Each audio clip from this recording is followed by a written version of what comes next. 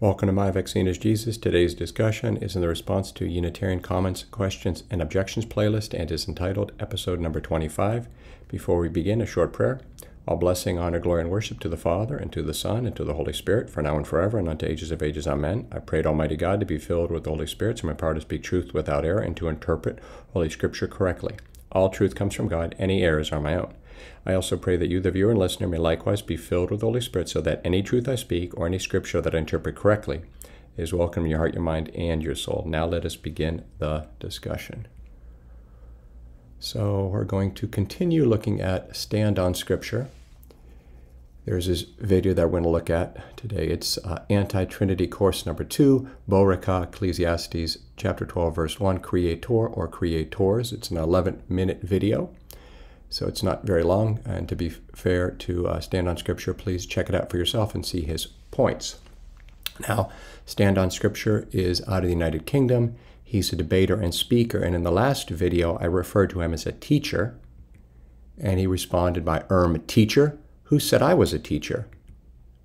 And I pointed out that he called the video Anti-Trinity Course number 1. This is Anti-Trinity Course number 2.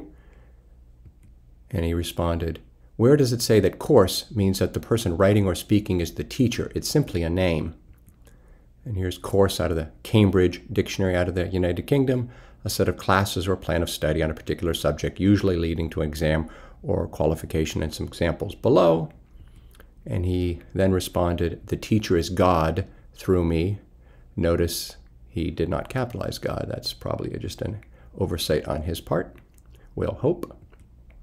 So, Ecclesiastes chapter 12, verse 1. Remember now thy Creator in the days of thy youth, while the evil days come not, nor the years draw nigh, when thou shalt say, I have no pleasure in them. Here's the Hebrew, and there's the word in question. Bowreka, Creator, Hebrew Strong's Word 1254, and there's the rest of the Hebrew. Now, before we get into that, let's go back to the last video. He responded thus. Isaiah 54, 5, Kedos, Proverbs 33, Kedosim, plural holy ones must make Yeshua Jehovah God. Answer, undoubtedly the most ignorant statement I probably have heard. Firstly, the word simply means holy. The word has been used in Exodus 19:6 about a holy nation, or Exodus 29:31, a holy place. But wait, what about Leviticus 11:44? Jehovah tells us to consecrate ourselves to be holy. The word is again the same word as kedosim. Does this make us Jehovah God because we are consecrated holy or holy ones? Same word used kedosim. How about the same passage, Leviticus 11:45, next verse, you shall be holy, for I am holy. The same word used, Leviticus 19:2, be holy, for I am holy. Same word used, Leviticus 27, same word used about us being holy. Leviticus 20:26, also Leviticus 21:6, they shall be holy. Or maybe one which is more blunt, explicit to the context of holy ones is Psalm 89:5 in NASB, holy ones, KJV, saints, same used word, kedosim. This word is also used in the same chapter, a couple verses after in verse 7, the council of the holy ones talking in context of the saints who are human beings. Does this somehow make us Jehovah because this word is used for us too? It just goes to show how Trinitarians will use any similar word to fit their nonsense teachings. Oh, okay. All right, so we got Proverbs chapter 30, verses 3 and 4. Verse 3, I neither learned wisdom nor have the knowledge of the holy. That's the word in question. Next verse, who hath ascended up into heaven or descended? Who hath gathered the wind in his fists? Who hath bound the waters in a garment? Who hath established all the ends of the earth? Obviously, that's Jehovah God, right? What is his name? Jehovah God. And what is his son's name? If thou canst tell. They're stating that Jehovah God has a son. That's the point that I was trying to big up, because that's in verse 4. They're talking about two persons, Jehovah God, obviously, and Jehovah God's son, and they have a name, and it looks like this son's name is some unknown, secret, wonderful name, possibly, right? Verse 3, kedosim, holy ones. So notice in the KJV, they just say of the holy, it's of the holy ones. And what I was suggesting is in context, right? Who cares how it's used in other verses, right? The word his is here. So what does that mean? Oh, let's look how it's used in other verses. No, let's look at the context. So the context of verse 3, when they use the word kedosim, obviously, is the next verse. And the holy ones must be Lord God the Father and his Son. That was my point. Now let's just think about this, all right? Now again, God is above us, but let's just use human logic. Talking about Lord God and his Son. Now, in the physical universe, if I'm a son, right, and I have a father, I also have a mother, right? So I'm half the genetic material, half the information of my father, half the information, half the genetic material of my mother, and I'm made of, physical material out of this universe. Now, we're talking about God and his Son. There's no mother here. So there's just a father and there's just a son. So the son, all the information, 100% of the information of that son would be from that father, right? It would be almost like a clone, right? Again, these are just illustrations. And God is uncreated. God is not made of created material. God is made of whatever that divine substance, that divine essence is, right? And that's all there would be. So that son would be made of that same essence or same substance. Do you see? So just acknowledging that there's a divine Father and a divine Son, and it's being referred to right here, and that was the point of kedosim in verse 3. Nothing that Stand on Scripture is bringing up on the left takes away from that. Do you see the point, though? Because if you have an eternal Father, that means you have an eternal Son. You can't have a father without a son. You can't have a son without a father. If the Father was eternal, the Son was eternal. All the information in that Son comes from the Father, identical in that manner of speaking. The substance of the Son is the substance of the Father. And if the Father's substance is divine, beginningless and eternal, so is the Son. If the Father is divine, so is the Son. Do you get the point? Just from that logic, right? And this reinforces it. Okay, so if you have a divine Father, you have a divine Son, there you go. The Son is divine, the Son is God. Proving the point, there's a family, there's a being, there's a Father, there's a Son, there's a Spirit. That was the point of the kedosim in this verse, but there's more to it. Notice the ascended up into heaven or descended. Do we have the Father doing those things? We have the Son, don't we? Genesis 28:12, Jacob. And he dreamed, and behold, a ladder set up on the earth, and the top of it reached to heaven. And behold, the angels of God ascending and descending on it. John 1:51. And he, Lord Jesus, saith unto, verily, verily, I say unto you, hereafter ye shall see heaven open, and the angels of God ascending and descending upon the Son of Man. And then chapter 2 begins with the wedding of Cana and his first miracle. John chapter 3, verse 13. And no man hath ascended up to heaven, but he that came down from heaven, even the Son of Man which is in heaven. Oh, so Lord Jesus ascended and descended, actually descended, ascended, right? And notice what he's teaching Nicodemus. Here I am, Nicodemus, with you in this physical corruptible body, but even right now I'm in heaven. I'm in more than two places at the same time. Omnipresent, divine. John chapter 16, verse 28. I came forth from the Father. I'm a person. I came forth from the Father as a person. Am and come into the world. So I descended into the world. Again, I leave the world and go to the Father, ascend. Notice it proves he was a person that pre-existed. He ascended. He descended. Oh, so he's the divine Son of God being referred to there in Proverbs 30, verse 4, who was one of the kedosim. And these kedosim were just two. It wasn't the saints. It wasn't the angels. It wasn't some divine council. It was two holy ones, the Father and the Son.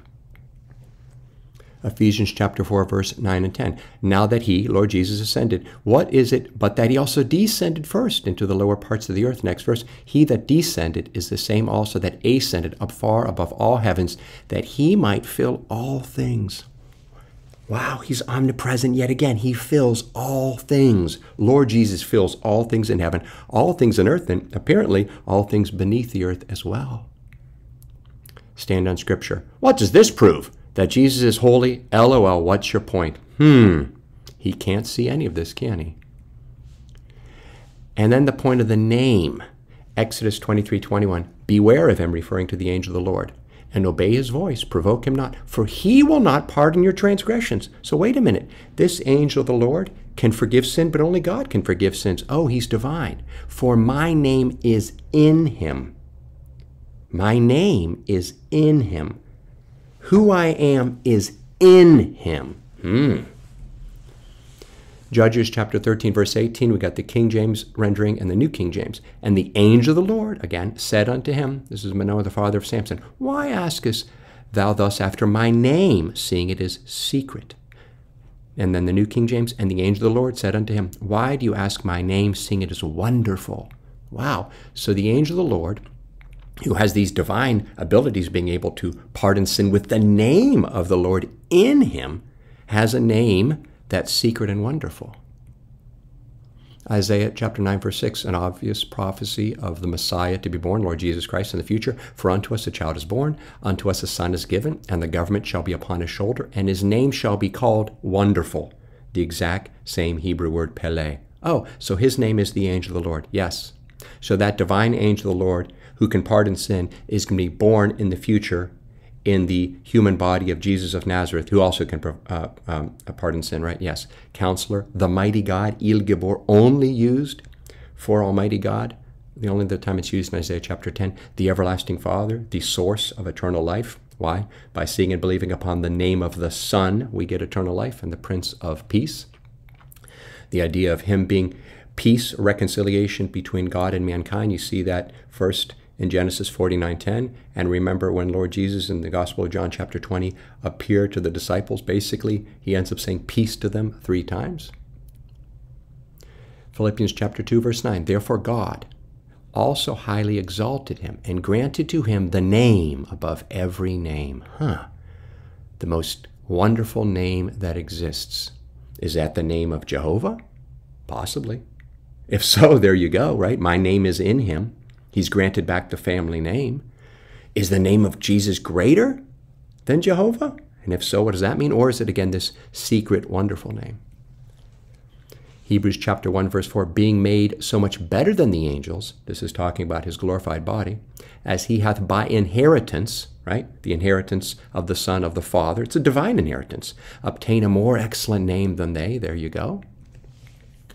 Revelation chapter 19, verse 12, his eyes, this is Lord Jesus Christ, the Lamb coming to earth with the armies of heaven, which are glorified saints most likely, to defeat the kings of the earth and the armies of the beast of the sea and the false prophet. His eyes were as a flame of fire, flux pyros in the Koine Greek, and on his head were many crowns, because he's King of kings and Lord of lords. And he had a name written that no man knew but he himself. There it is, the secret, wonderful name. And again, it's first alluded to in Proverbs 30, verse 4, and standard scripture sees none of this. I wonder why not.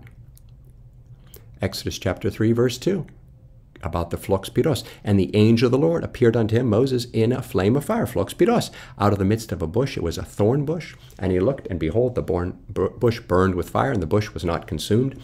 And by the way, I'm not going to show this right now, but later in this particular chapter, the angel of the Lord is referred to as God, and the Lord, and the God of Abraham, Isaac, and Jacob, and declares himself YHWH, and declares himself the I am that I am, the ASRAA, the Eroemi, on which we will look at a little bit later. Wow. Then standard scripture states this. Wait, did you just say the old bod was the Old Testament seriously? We, the body, is old bottle, but we have to be anew so we can receive a new spirit, which is the wine. Nothing to do with testaments. Man, this is going to be good for tonight's cheer. So, wow, so he can really spiritually see things, can't he? Or maybe he can't. This comment refers to this, Luke chapter 5, verses 36 to 39. And he spake also parable unto them, no man putteth a piece of a new garment upon an old, if otherwise then both the new maketh the rent, and the piece that was taken out of the new agreeth not with the old. And no man putteth new wine into old bottles, else the new wine will burst the bottles, and be spilled, and the bottles shall perish. But new wine must be put into new bottles, and both are preserved. No man also having drank old wine straightway desireth new, for he saith the old is better. Now to get to his point, do we only get the Holy Spirit after we get our glorified bodies? That's not true. So if I'm understanding what standard scripture is saying, he's saying the Spirit is the wine, and the new garment is the new bodies we're going to receive in the future. And the new bottles are the new bodies we're going to receive in the future. If that's true, if his interpretation is true, that means none of us get the Holy Spirit whatsoever until we have glorified bodies. Well, none of us have glorified bodies. That would mean that none of us have the Holy Spirit, and we know we do. So your interpretation, standard scripture, is false. Okay? Seriously false. Okay, what I was suggesting is that the old here refers to the Old Testament, the Old Covenant. The new here refers to the New Testament, the New Covenant. And verse 39, who had the old wine? the Old Covenant in my interpretation. That would be the Jews. And notice they didn't want the New Testament, right? So notice this, no man also having drunk old wine straightway desireth new, for he saith the old is better. Well, wait a minute, old wine, old spirit? How do we drink an old spirit? We don't have a living spirit. So again, that doesn't make sense. So the old is the Old Testament. The new is the New Testament. So, and again, further validation of what I'm saying here. Matthew chapter 9, verse 17, neither do men put new wine into old bottles, else the bottles break, and the wine runneth out, and the bottles perish. But they put new wine into new bottles, and both are preserved. So again, if Stand on Scripture's interpretation is correct, if I'm understanding what he's saying, so what happens is if the Holy Spirit is placed into these corruptible bodies, are these bodies break? No, that's the greatest thing for us, is to have the Holy Spirit within us, right? Our bodies don't break. So that, again, is false. He doesn't understand it, just like he doesn't understand what I was talking about in Proverbs chapter 3, or excuse me, chapter 30, verses 3 and 4. Mark chapter 2, verse 22, and no man putteth new wine into old bottles, else the new wine doth burst the bottles, and the wine is spilled, and the bottles will be marred. But new wine must be put into new bottles. So what I was saying is the wine is the blood of Lord Jesus Christ. It's the New Testament, right? Right? For an old covenant, an old contract to be broken, someone has to die. Well, he died, and that's how we get the New Testament, the new covenant. Why? By his blood, by the wine. Matthew chapter 13, verse 52. And again, the old being the Old Testament, the new being the New Testament. Another reference to that. Matthew chapter 13, verse 52. Then said he unto them, therefore every scribe, what's a scribe? Someone who studies Scripture, which is instructed unto the kingdom of heaven.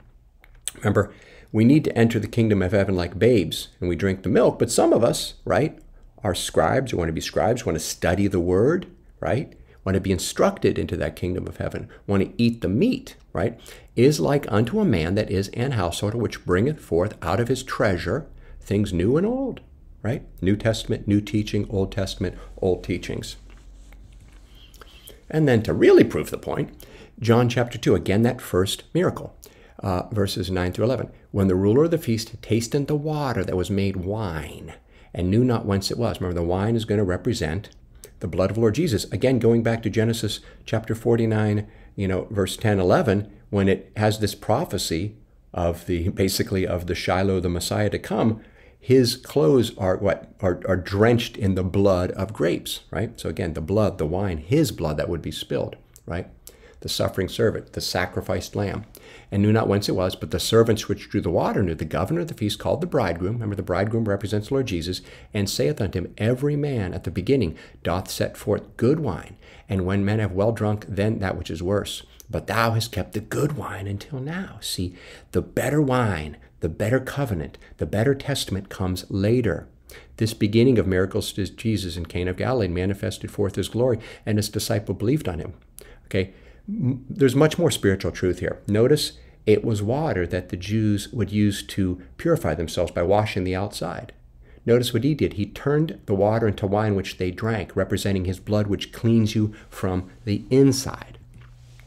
Matthew chapter 26, verses 27 to 29. Stand on Scripture basically laughs at the idea of the wine representing the New Testament, the blood of Christ. Really? Verses 27 to 29. And he took the cup and gave thanks and gave it to them, saying, drink ye all of it, the wine, for this is my blood. Oh, the wine is the blood of the New Testament. Oh, really? Which is shed for many of the remission of sins. But I say unto you, I will not drink henceforth of this fruit of the wine until that day when I drink it new. Oh, remember the new wine? With you in my Father's kingdom. I mean, it's right there, Stand on Scripture.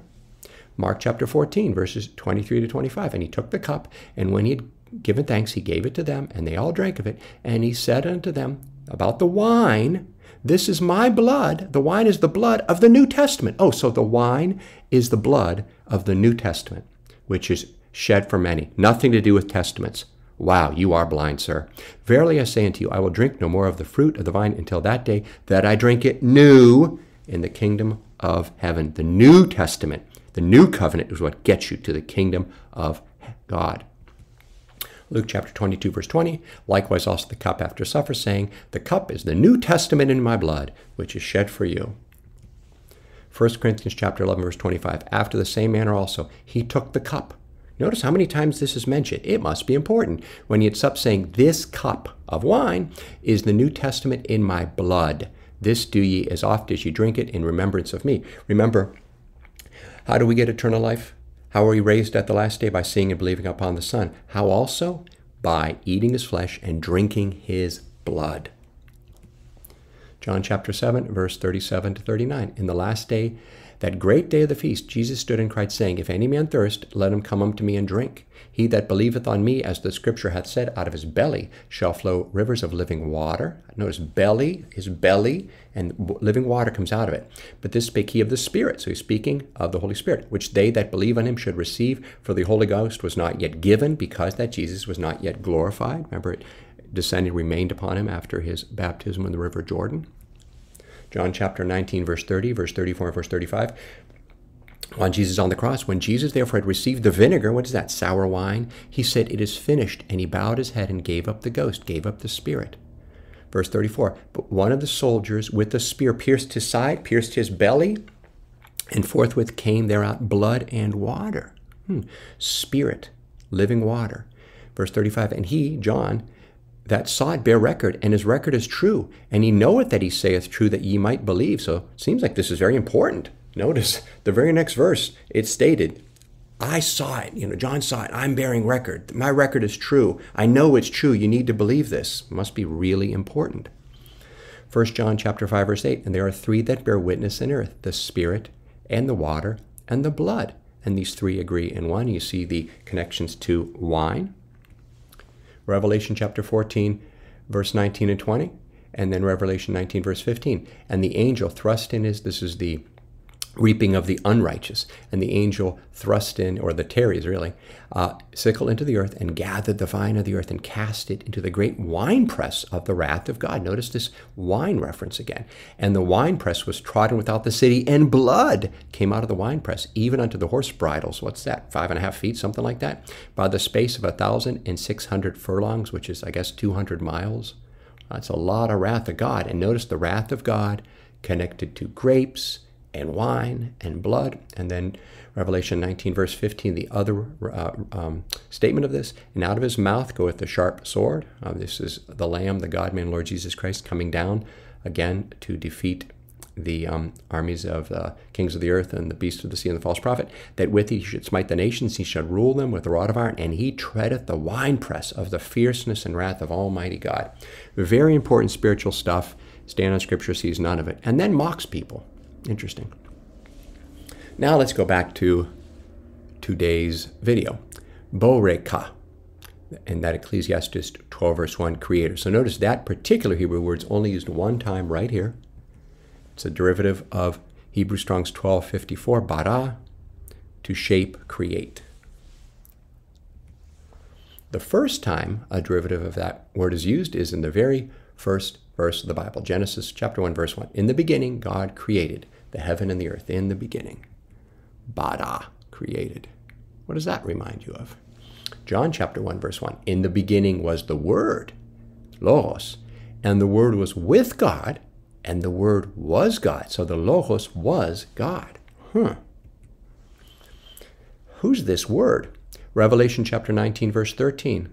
I like the rendering of the Berean Study Bible. He, this is the God-man, this is the Lamb, this is Lord Jesus Christ, is dressed in a robe dipped in blood, and his name is the Word of God, Logos tou Theou.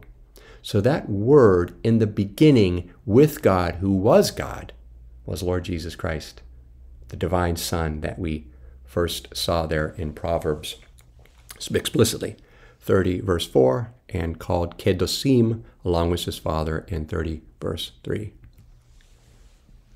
John chapter 1, verse 3, referring to this Word that we know is the divine Son who took on flesh, who became the person of Lord Jesus Christ. All things in heaven and earth were made by him, and without him was not anything made that was made. Verse 10, he was in the world. This is referring to his ministry, and the world was made by him, and the world knew him not. 1 Corinthians chapter 8, verse 6, But to us there is but one God, the Father, of whom are all things, and we in him, and one Lord Jesus Christ, by whom are all things, and we by him. Again, notice, by the Son are all things. Now, of the Father are all things. Now notice you'll say, wait a minute, it just says there's one God. the Father, and there's one Lord. So you could look at it, well, if one God is the Father, that means that Lord Jesus can't be God. Well, if that's true, if there's one Lord that's Jesus Christ, you're telling me the Father isn't Lord? You know the Father's Lord. So one God doesn't mean that the Son can't be God. And just like one Lord doesn't mean the Father can't be Lord. Now, what's even more interesting is the one Lord in the Koine Greek is is Kyrios, and Deuteronomy chapter 6, verse 4, Hear, O Israel, the Lord our God is one Lord, Shema Yisrael. Well, in the Koine Greek, Akue Israel, Kyrios o Theos, and Kyrios is esti. So God is one means Kyrios is, and notice they called Lord Jesus in 1 Corinthians 8:6 the is Kyrios. Oh, just coincidence, right? And then again, Revelation chapter 11, verse 15, and the seventh angel sounded, and there was great voices in heaven saying, the kingdoms of this world are become the kingdoms of our Lord and of his Christ, and he shall reign forever and ever. So obviously the kingdoms of our Lord is the Father. But wait a minute. 1 Corinthians 8:6 says the one Lord is Jesus Christ. But here it's saying the Father's Lord. Exactly. So just because Lord Jesus is one Lord doesn't mean the Father isn't also Lord. And guess what? Just because in that particular verse, the Father is the one God, it doesn't mean the Son isn't also God. Because if that's the case, then the Father isn't the one Lord, and obviously that's ridiculous. And this verse right here proves it, and I'll show you other verses where Lord Jesus is explicitly called God. We saw one of them in John 1:1, by the way. Colossians 1:16, for by him, by the Son, were all things created that are in heaven and that are on earth. Notice by him, in repetition. Not coincidental. They're on earth, visible and invisible, whether they be, or in heaven and in earth, visible and invisible, whether they be thrones or dominions or principalities, power. All things were created by him and for him. Isn't that interesting? So all things in heaven, all things in earth are of the Father, but they're by and for the Son. Notice you see this over and over and over. Hebrews chapter 1, verse 2, hath in these last days spoken unto us by his Son, whom he hath appointed heir of all things, by whom also he made the worlds, by the Son. Yet again, by the Son. Now, look at this verse, Hebrews chapter 1, verse 10. This is the Father speaking to the Son. And thou, Lord, notice he's calling him Kyrios. And we saw in the Septuagint rendering of Deuteronomy 6:4, how would the Greek-speaking Jews refer to Jehovah? They'd call him Kyrios. And guess what? The Father's calling the Son Kyrios right there. And thou, Lord, in the beginning, going back to Genesis 1:1, hast laid the foundation of the earth, and the heavens are the work of thine hands. So notice when they say by the Son, by the Son, by the Son, that doesn't mean the Father used the Son as a tool. It means it was by the Son's hands. How do you know? The Father just said so. Hebrews chapter 2, verse 10, for it became him, again referring to the divine Son who took on flesh, for whom are all things and by whom are all things. Notice you see this again, for whom, by whom, in bringing many sons unto glory, to make the captain of their salvation perfect through suffering. And again, the captain of our salvation is Lord Jesus Christ, obviously. The verse before, but we see Jesus, who was made a little lower than the angels for the suffering of death, crowned with glory and honor, that he, by the grace of God, should taste death for every man. So being made is his corruptible physical body in the womb of the blessed Theotokos. So that was created. That's why he's a God-man. He was a person of the divine family of God who took on flesh. So he's fully God and fully man. Right here, this was made refers to that initial corruptible body, which was made, like our bodies are made. He joined with creation. Who made that body? Philippians chapter 2, verse 7, referring to the divine Son, but made himself of no reputation and took upon him the form of a servant, was made in the likeness of man. Notice, he made, together with the Father and the Spirit, but he made his initial corruptible physical body. Why? Because he's divine, because he's God, because he's in the family of God. John chapter 2, verse 19. Well, so he made his initial body. How about his glorified body? John chapter 2, verse 19, Jesus answered and said unto them, destroy this temple, and in 3 days I will raise it up. And again, 2 verses later, he's referring to the temple of his body. John chapter 10, verse 18, no man taketh it, meaning his life from me, but I lay it down of myself. Notice, we saw earlier, he just breathed out the ghost. Remember, the other criminals to his right and left, they had to break their legs for them to suffocate. And when they stabbed him and the blood and water came out, he was already dead. He laid down his life himself. I have power to lay it down, and I have power to take it again. He took it again. This commandment have I received of my Father.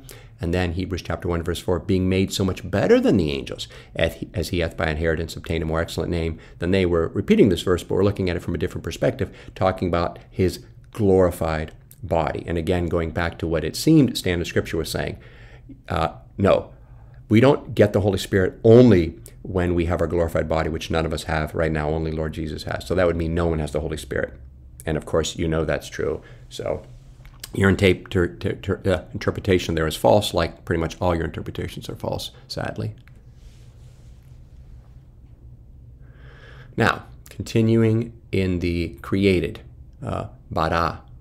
The next time we're going to see that we're going to look at least, is Genesis 1:27. So God created man in his own image. In the image of God created he him, male and female created he them. And there it is. So created. Yibra here. It's, again, the same Hebrew Strong's word. But notice, in his own image, in the image. Now, in the Septuagint, image is icona, like that's where icon comes from. There's the rest of the Hebrew. Genesis 1:26, and God said, let us make man in our image, after our likeness, and let them have dominion over the fish of the sea, and over the fowl of the air, and over the cattle, and over all the earth, and over every creeping thing that creepeth upon the earth. I cut that off, sorry about that. Notice, let us make in our image, according to our likeness, conjugate plurals, all. And this is God speaking. This is not God and the angel speaking. There's more than one person here speaking. Our image.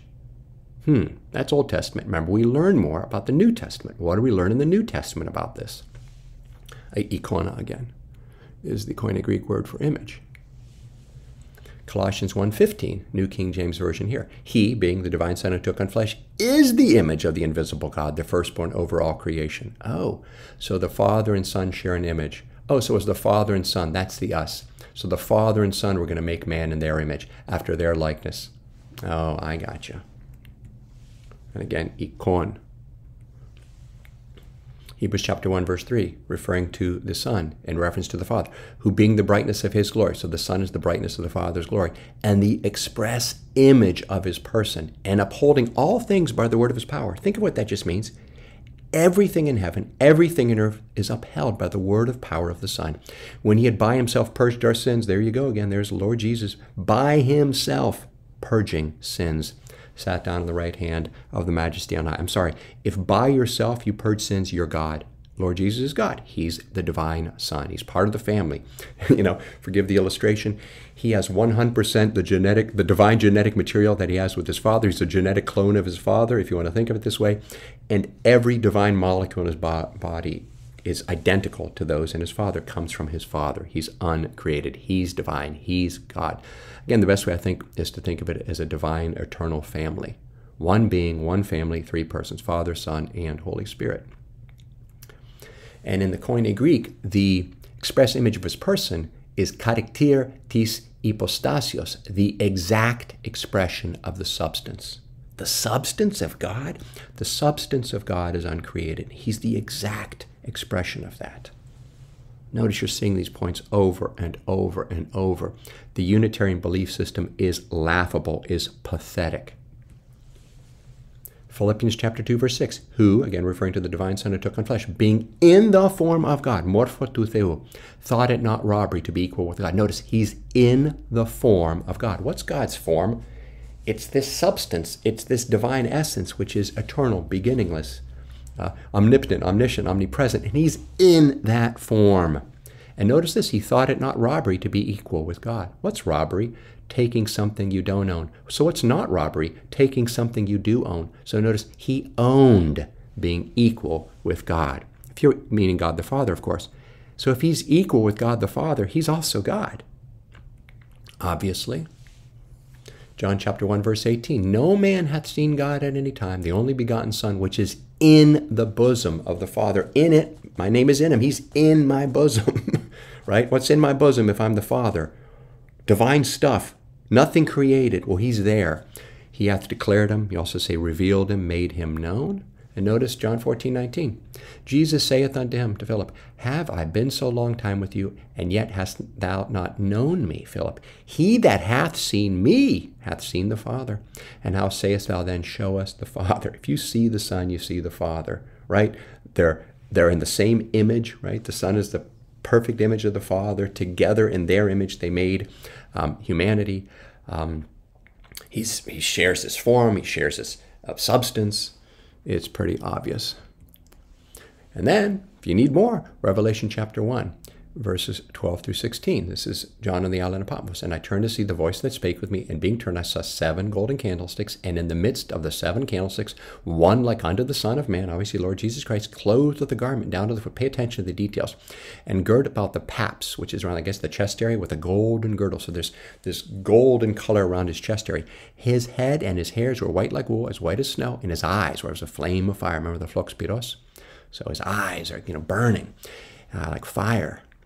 And his feet like unto fine brass, again, kind of a golden, amber, yellow color, as if they burned in a furnace, or a burning color down there. And his voice as the sound of many waters, and he had in his right hand 7 stars, and out of his mouth went a sharp 2-edged sword. We saw this in Revelation 19 earlier. And his countenance was as the sun shining, or shineth in his strength. Notice those details. What does that remind you of? Daniel chapter 7, verse 9. I beheld till the thrones were cast down, and the Ancient of Days did sit, whose garment was white as snow, and his hair of his head was like the pure wool. His throne was like the fiery flame, by the way, flux piros again, and his wheels as burning fire. So notice in Revelation 1, he appears just like the Ancient of Days did in Daniel chapter 7.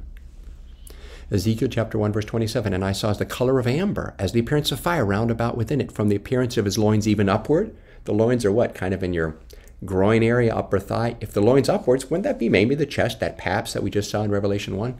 This amber, golden, brass color. And from the appearance of his loins even downward, I saw as it were the appearance of fire. Notice there's this burning amber color below his loins, just like we see in Revelation 1.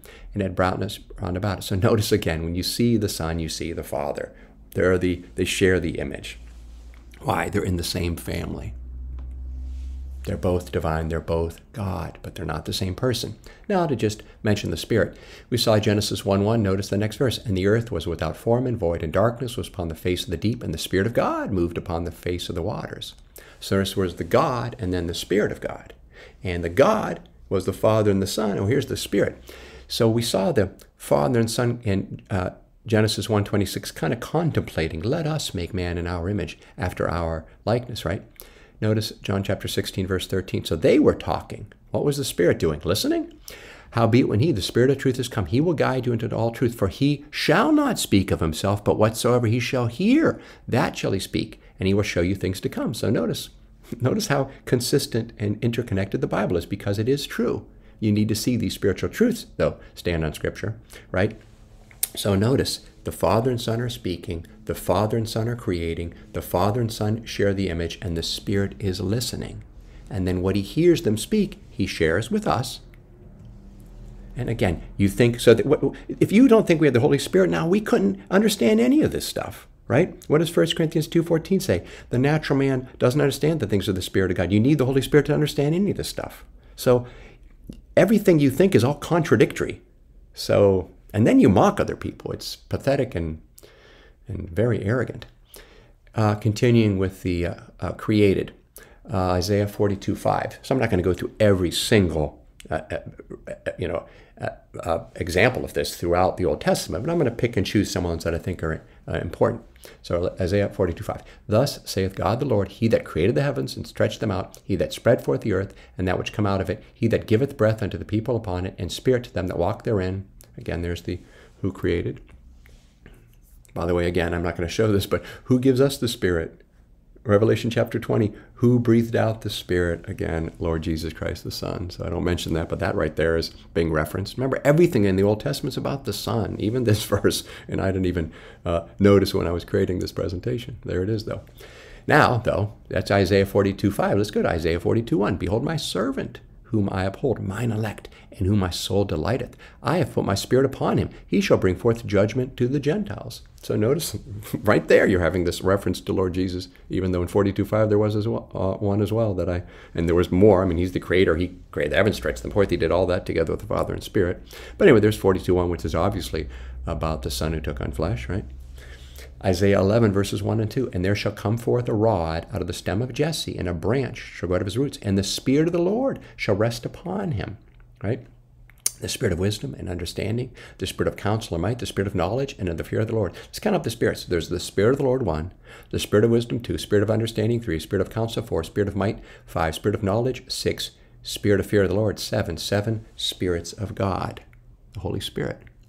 And interesting, in that verse 1, and a branch is netzer, Matthew 2:23. And he came and dwelt in a city called Nazareth, that it might be fulfilled which was spoken by the prophets. Who was the greatest of the prophets? Arguably Isaiah, right? He shall be called a Nazarene. So I don't know this is true, but because if you go back to the Old Testament, there are no specific references to Nazareth or Nazarene. So spoken by the prophets, he shall be called a Nazarene. Well, he was called a Netzer, netzer, here in Isaiah 11, verse 1. So I believe there's the connection. I could be wrong, but I believe that's true. Revelation 1:4, about these 7 spirits. Dawn to the 7 churches which are in Asia. Grace be unto you and peace from him which is, and which was, and which is to come, and from the 7 spirits which are before his throne. Oh, okay, there's Almighty God with the 7 spirits before his throne, and we just saw those 7 spirits. Revelation 4, verse 5, and out of the throne, this is the throne of Almighty God, proceeded lightnings and thunderings and voices. And there were 7 lamps of fire burning before the throne, which again are the 7 spirits of God. So notice Almighty God has the 7 spirits of God. Revelation 5, verse 6, and I beheld, and lo, in the midst of the throne and of the 4 beasts, and in the midst of the elders, stood a lamb. Here's the God-man, Lord Jesus, as it had been slain, having 7 horns and 7 eyes, which are the 7 spirits of God, sent forth into all the earth. Isn't that amazing? So Almighty God has the 7 spirits of God, and then the Lamb has the 7 spirits of God as well. That's just a man? That's a God-man. Only God has the 7 spirits of God. Well, guess what? The Lamb has the exact same 7 spirits of God. John, why is this? John chapter 3, verse 35, the Father loveth the Son, and hath given all things into his hand. So the Father loves his Son so much, and we're going to see he's loved him from the foundation. He's always loved him, okay? Which again proves he pre-existed. You'll see here it's explicitly coming up. So he loved him so much, he gave him all things, including the Holy Spirit. John chapter 16, verse 15, I'm going to look at the NIV rendering here. All that belongs to the Father is mine. So does the Holy Spirit belong to the Father? Yes. So guess what? It also belongs to the Son. That is why I said the Spirit will receive from me what he will make known to you, right? So he will receive from me because since everything the Father has is mine, the Holy Spirit, which the Father has, is also mine. And that's why he's going to receive from me and make it known to you. John chapter 5, verse 19, then answered Jesus and said unto them, verily, verily, I say unto you, the Son can do nothing of himself. Wow, he can do nothing. But what he seeth the Father do. He sees the Father do. For what things soever he, the Father, doeth, thee also doeth the Son likewise. So anything the Father can do, the Son can do. And that's what he was saying when he was in his physical corruptible body prior to his resurrection. Present tense. He's divine. He's omnipotent. Anything the Father can do, I can do likewise, meaning in the same manner. Isaiah chapter 42, verse 8, going back to Isaiah 42, I am the Lord, that is my name. I will not yield my glory to another or my praise to idols. So notice, he's not going to share his glory with anyone. My glory is my glory. Okay. John chapter 17, verse 1, these words spake Jesus, and lifted up his eyes to heaven, and said, Father, the hour is come, glorify thy Son, that thy Son also may glorify thee. They're going to glorify each other. Looks like they're going to share glory. They're going to yield glory to each other because they're both the Lord. Otherwise, you're having contradictions, and there's no contradiction. The Bible is true. And that's why the only thing that explains all this stand on Scripture is the Trinitarian doctrine, which you think is lies. You know why? You're blind. John 17:5, and now, O Father, glorify thou me with thine own self, with the glory which I had with thee before the world was. Notice, he was in glory before the world, before creation. Therefore, he's uncreated, he's eternal, he's God. Listen, if you're uncreated, you're eternal, and you existed before creation, aren't you God? There you go. The Father's God, the Son's God. And again, I think the best way of understanding this without contradiction is the one being of God, the one Lord, is the family of God, the Father and the Son and the Holy Spirit. Three distinct persons, all sharing the same substance, all sharing the same form, all sharing the same essence, all divine, but distinct persons, all sharing the same glory. It's right there explicit. How about this one? John chapter 17, verse 24. Father, I will that they also, whom thou hast given me, be with me where I am, that they may behold my glory, which thou hast given me, for thou lovest me before the foundation of the world. You love a person. Lord Jesus is a person. He loved this person before creation, before the foundation of the world. They were in love with each other before creation in an eternal state, eternal love. And this, again, is a very important point. Okay? 1 John 4:16. And we have known and believed the love that God hath to us. God is love. And he that dwelleth in love dwelleth in God, and God in him. So God is love. Part of what God is love. So what does that mean? Love is eternal. That proves the point. You can't just be by yourself. Is loving yourself truly love? No, that's some sort of bizarre, weirdo self-love. Love, true love, is loving another and being willing to sacrifice yourself for another person. The very fact that God is love proves that God is multipersonal. If God is love, and if love is eternal, and love is not created. So if you want to think, no, love is created and God isn't love, well, it says right there, God is love, and you know God is love. So love is eternal, and love is not just loving yourself, it's loving another. So what does that prove? And we saw it in John 17:24, that the Father and the Son and the Spirit, by the way, loved each other before the foundation of the world. Love, love, love. And you know what? They loved each other so much, they wanted to grow the family. They love that divine family so much, they want a bigger family. And that's the purpose of reality. And that's the purpose of us talking to each other. We want to see and believe upon the Son so we can join the family. We want to be in love forever with God. That's what I want for you, Stand on Scripture, right? I want you in the family of God. And you need to see and believe upon the true Son, not this wicked satanic counterfeit you've created in your mind. Now let's look at Isaiah 43:1. But now, thus saith the Lord that created thee, O Jacob, and he that formed thee, O Israel, fear not, for I have redeemed thee. I have called thee by thy name, thou art mine. And again, Bowreka, who created you, another derivative of bara, 1254 Hebrew Strong's word. Let's look at verses 10 and 11, though. Ye are my witnesses, saith the Lord, and my servant who I am chosen, that ye may know and believe me, and understand that I am he. Before me there was no God formed, neither shall there be after me. There's only one God. No God formed before Lord God, no God formed after Lord God, no true God.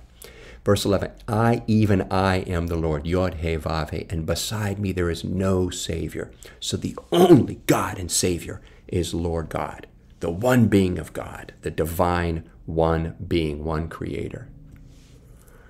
Ero emi is how the I am was rendered there in the Koine Greek. Exodus 3:14, and God said unto Moses, remember this was the angel of the Lord speaking out of the bush, who then is called God, who's called the Lord, and here God, the angel of the Lord, said unto Moses, I am that I am, and he said, thus shalt thou say unto the children of Israel, I am hath sent me unto you.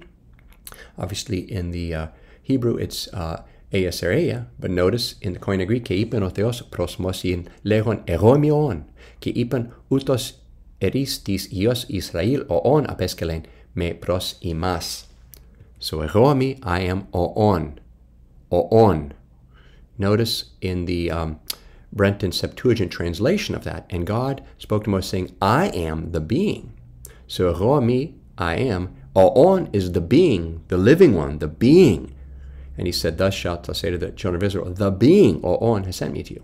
So I am eromi. Oon is the being, the living one, the living being. Oh, okay. I'm not going to go over all of these, of course. John 8:58, Jesus said unto them, the unbelieving Jews, verily, verily, I say unto you, before Abraham was, I am. Ero emi. One more. John 18:16, and soon then as he said unto them, these are the temple guards come to take him to the Sanhedrin. I am, notice that he's in italics, so it just says ero emi in the Koine Greek. They went backwards and fell to the ground. So notice when he said ero emi, I am. When they asked, are you Jesus of Nazareth? I am, ero emi.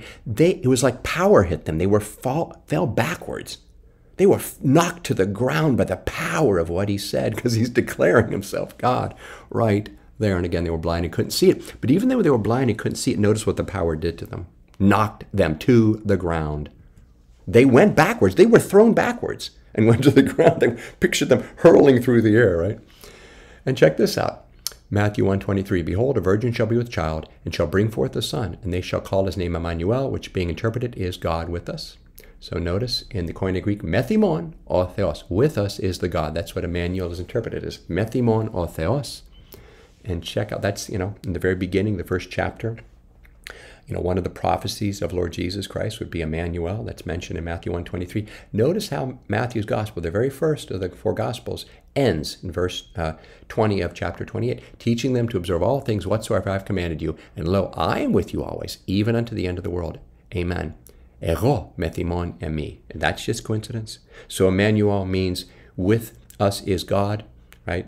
Methimon o theos. And the gospel ends with Lord Jesus saying, Ego methimon emi, ego mi methimon. Again, the power of I am. So that's just all coincidence, right? Stand on Scripture. I'm not lying. Maybe it's just coincidence. There's no lying happening, stand on Scripture. It's interesting how you're lying. What if I lied? I'm reading Scripture. Hey, maybe my interpretation is correct. Now, it's interesting. You always say lying. That's what people do if you understand psychology. That's called projection. So I wonder what that means. Maybe subconsciously you're lying. Maybe that's why you call everyone a liar. I haven't lied. Hey, maybe I'm wrong. Maybe I'm wrong. And if I'm wrong, like I said at the initial prayer, I only pray that if I'm saying something true, and if I'm interpreting something true, that goes into your mind, heart, and soul. If anything I've stated here, if I've misinterpreted, it's not been purposeful, I'm not trying to lie, I'm human. If I've made a mistake, I pray none of it goes into your mind, heart, and soul. But if it's true, truth comes from God, right? Then, of course, I hope that that goes into your heart, mind, and soul and benefits you spiritually, including you, stand on Scripture. John chapter 1, verse 18, looking at the on. No man hath seen God at any time. The only begotten Son, which is in the bosom of the Father, he hath declared him.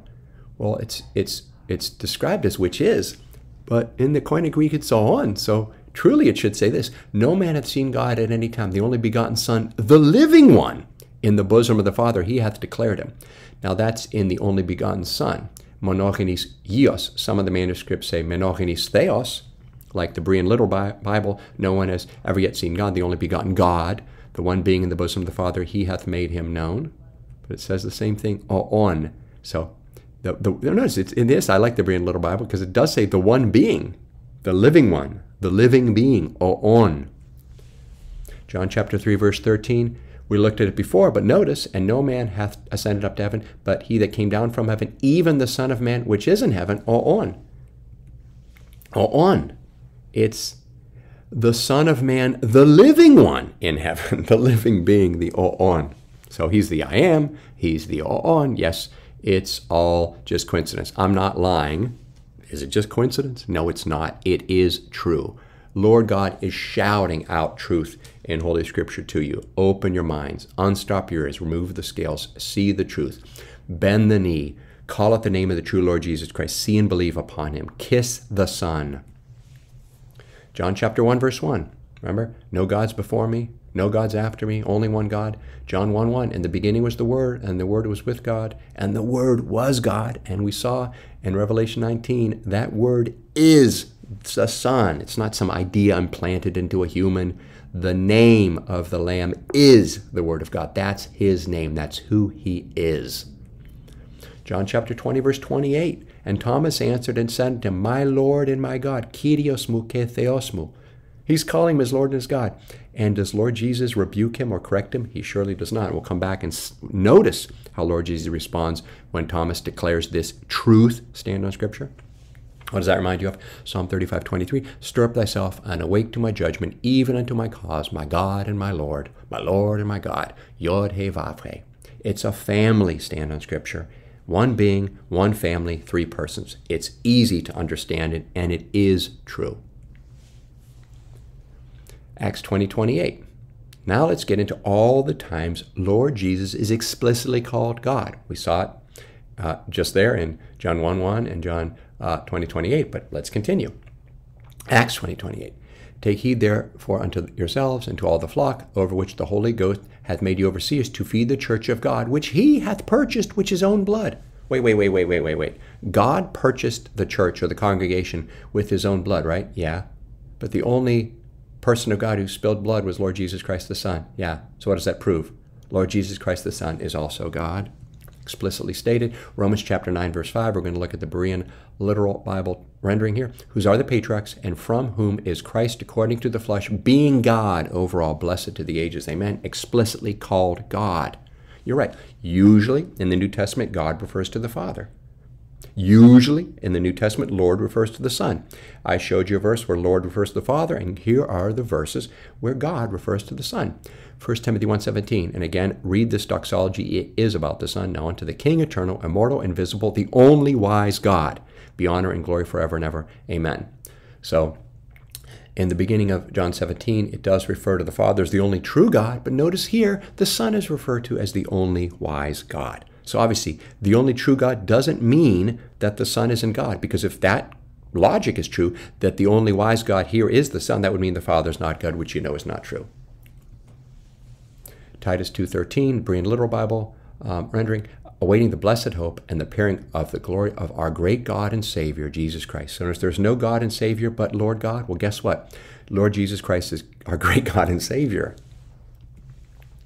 2 Peter 1:1, again, Berean Study Bible, Simon Peter, a servant and apostle of Jesus Christ, to those who through the righteousness of our God and Savior, Jesus Christ, have received a faith as precious as ours.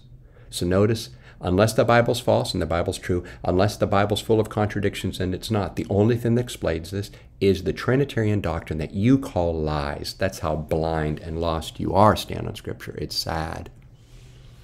Let's finish off. Revelation 5:13, and every creature which is in heaven. What are creatures in heaven? Saved humanity, angelic spirit beings, and on the earth, living humans like you and I, and stand on Scripture, and under the earth, what, like demons in Tartarus, the abyss, like unsaved, the unrighteous in Hadeh Sheol, and are such, as are in the sea. What are those who died in the flood? Maybe, I'm not sure. And all that are in them. Notice the exhaustive use of languaging by St. John. Heard I sang. So it says, every created sentient being that exists, or ever existed, or will exist. Heard I sing, blessing and honor and glory and power be unto him that sitteth upon the throne, Almighty God, and unto the Lamb forever and ever. Notice they're sharing glory, they're sharing honor, they're sharing power, they're sharing blessing. And they're in a separate category from all creation. You have all creation in one category, and in this separate category, what's that? That's the uncreated. Oh, so Almighty God's uncreated, the being of God, the family of God, the Father and the Son and the Holy Spirit, and the Lamb, the God-man, Lord Jesus Christ. Remember, the man part of him was created, but the God part of him wasn't. And that's why the Lamb, the God-man, is in the uncreated category. Revelation 22:12, and behold, I come quickly, and my reward is with me, to give every man according as his work shall be. Who's speaking? This is the very final chapter of the Bible. Obviously, some important truths are going to be taught here. Matthew 16:27, for the Son of Man shall come in the glory of his Father with his angels, and then he shall reward every man according to his works. So obviously, Revelation 22:12 is the Son of Man speaking, right? John 5:22, for the Father judgeth no man, but hath committed all judgment unto the Son. Again, the Son is going to be doing the judging. The Son is going to be rewarding all of us according to our work, mine, yours, and stand on Scripture, right? Matthew 25, verse 31 to 32, when the Son of Man shall come in his glory, and all the only angels with him, then shall he sit upon the throne of his glory. This is the great white throne we're going to see in Revelation 20 coming up. And before him shall be gathered all nations, and he shall separate them one from another, as a shepherd divideth his sheep from his goats, right? The sheep on the right, the goats on the left. Revelation 20, and I saw a great white throne, and him that sat on it, from whose face the earth and the heaven fled away, and there was found no place for them. Whoa. So we saw how Lord Jesus was creator together with the Father and Spirit. Looks like Lord Jesus is the one who destroys the old heaven and old earth. Why do I say that? Notice, the earth and the heaven flee from his face. His mouth is where his face is. His burning eyes, right? Flame of fire where his face is. And there's found no place for them. So if you flee heaven and earth from the face of Lord Jesus and no place is found for you, what does that mean? Surely seems to mean that you're destroyed. Look at the next verse. And I saw the dead, small and great, stand before God. Wait, who's sitting on this great white throne? That's Lord Jesus Christ about to do judgment. Notice they're standing before God. What does that prove? Lord Jesus Christ is God. It's right there, stand on Scripture. And it's not just this verse, every verse. And the books were open, and another book was open, which is the book of life, and the dead were judged out of those things which were written in the books according to their works. And we know who's doing the judging is the Son, not the Father. That's the Lamb. on this great white throne. How else do you know it? Notice what Almighty God on his throne. It's not a great white throne. It's a different throne. Revelation 4:3. And he, this is Almighty God on the throne. This is the family of God. This is the being of God. This is the Holy Trinity. This is the triune God. One being, one family, three persons, Father, Son, and Spirit. And he, Almighty God, that sat, was to look upon like a jasper and a sardine stone. And there was a rainbow round about the throne in sight like unto an emerald. So this throne looks like an emerald.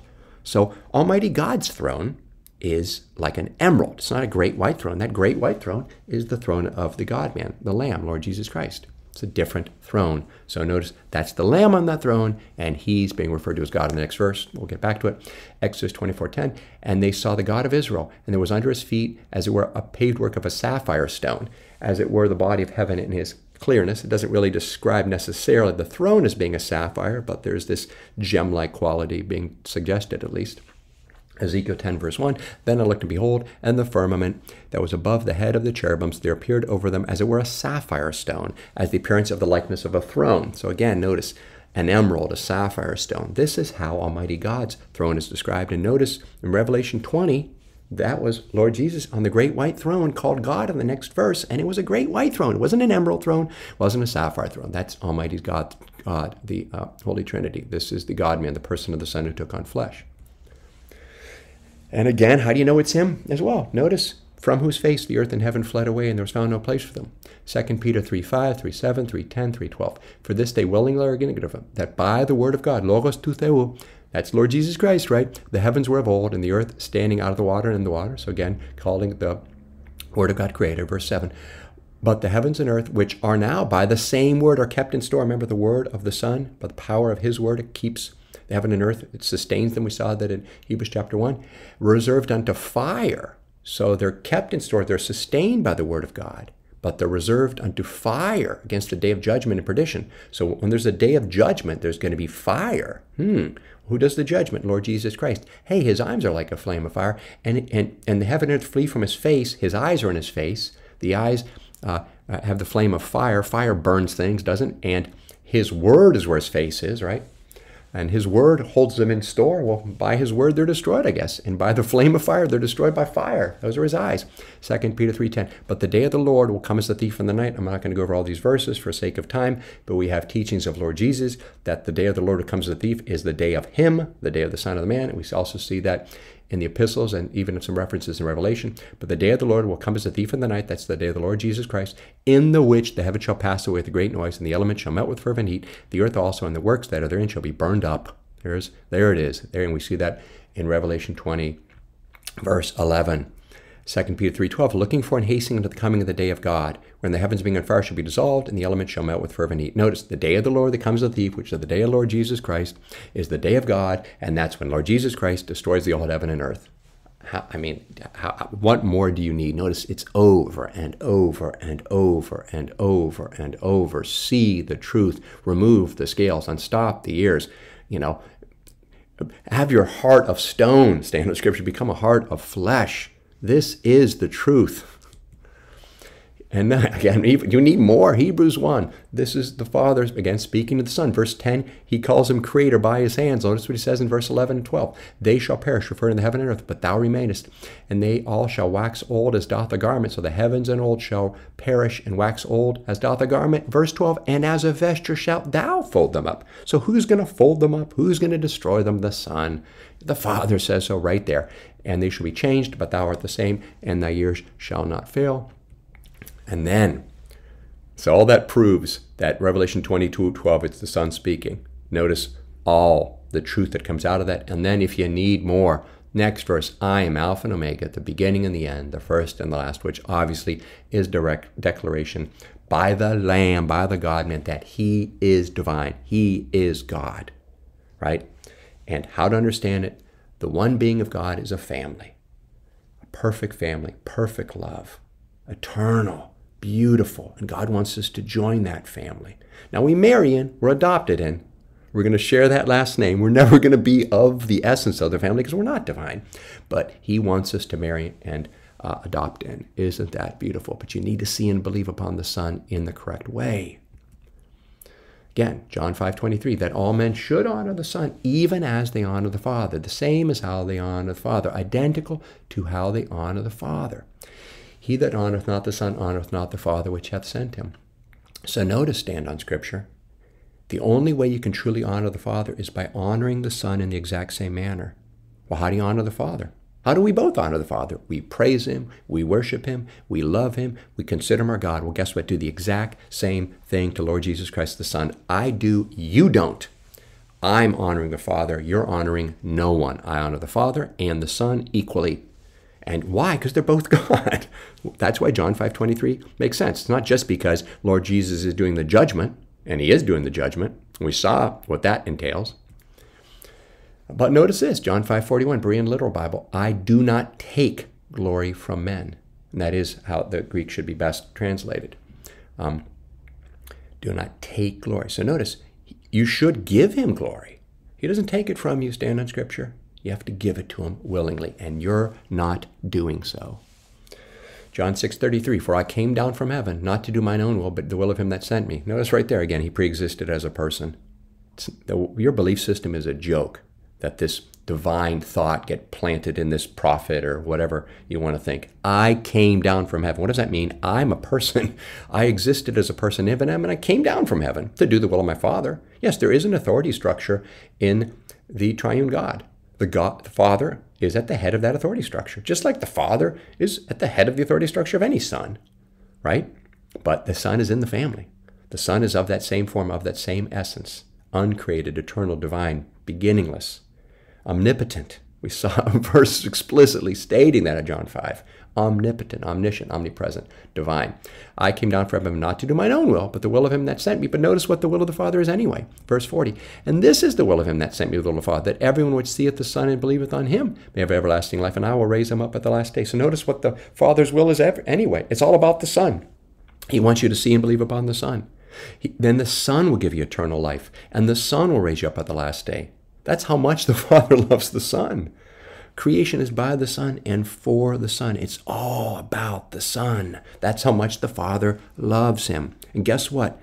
If the Father loves him so much, we need to love him the same way, don't we? I do, you don't. And then getting back to John 20:28. Remember, what did Thomas say? My Lord and my God. And notice what Jesus replies. He doesn't rebuke him. He says this. Jesus saith unto him, Thomas, because thou hast seen me. Wait a minute. He said, my Lord and my God. So what does that mean? Seeing and believing upon the Son is seeing and believing that he's your Lord and your God. It's right there. Thou hast believed. Blessed are they that have not seen and yet have believed with their own eyes. So no, it's right there. Seeing the Son is seeing that he's your Lord and your God. Kyriosmu ke theosmu. And then verse 31. Finishing, off, not the final chapter of the fourth gospel, but getting close. But these are written, that ye might believe that Jesus is the Christ, the Son of God, and that believing you might have life through his name. So Son of God means something. You know what Son of God means? You're divine. Son of God means, just like it would in reality, right? If I'm the son of my Father, but here's the difference. The Son of God has, and again, this is an illustration, has 100% the genetic material of the Father, is made completely of whatever the Father's made of. There's no mother involved, and there's no creation. See, you and I stand in Scripture, and other people listening. I come from my father and my mother genetically, and I'm made of the material of this creation. The Son of God, there only was the Father, right? He comes completely 100% from the Father, and there's no created material. So what he's made of, that form, that substance, that essence, is exactly 100% the same of his Father. He's identical. He's the image. He's the character of the hypostasis. We saw it. I don't know what else you can say. Isaiah 55:8. For my thoughts are not your thoughts, neither are your ways my ways, saith the Lord. Next verse. For as the heavens are higher than the earth, so are my ways higher than your ways, my thoughts than your thoughts. Yes, in reality, one being is one person. Well, guess what? God doesn't have to follow our rules. And God is a family, and that's why love is eternal, because you don't just love yourself, you love another person. And as you saw, the Father loved the Son prior to the foundation of the world. Eternal love. It's so beautiful. The Trinity, the truth of God, is beyond beautiful. Your Unitarian heresy just corrupts it all and turns it into junk, to tell you the truth, if you think about it. And notice, it says it right here. So you can't look at it, well, that's just not how things are in creation. Really? Explain this to me, stand on Scripture. There was a sperm and an egg that made me, and there was a sperm and an egg that made you, and we're communicating. How does that happen? How can this be? It blows your mind, right? Of course it does. So creation blows your mind, right? That's obvious. And we both agree any person who's an atheist is beyond a fool if they can't see God everywhere, the power and majesty of God, right? Well, guess what? God doesn't have to follow our rules. God is a family. God is triune. The Father and the Son and the Holy Spirit are all God. One Lord, one family, one being, three persons. Eternal love, eternal family. Let's join the family. Proverbs 12:15, the way of a fool is right in his own eyes. So you're going to continue being a fool. But he that hearkeneth unto counsel is wise. Be wise. Stop being a fool.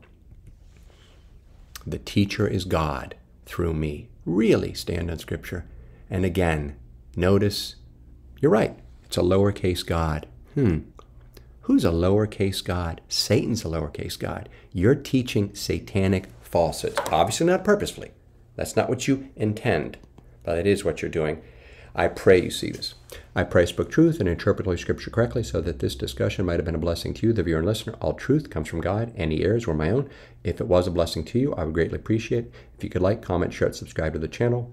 Lord willing, we shall meet again. May the Father, the Son, and the Holy Spirit bless us all. Amen. Come, Lord Jesus.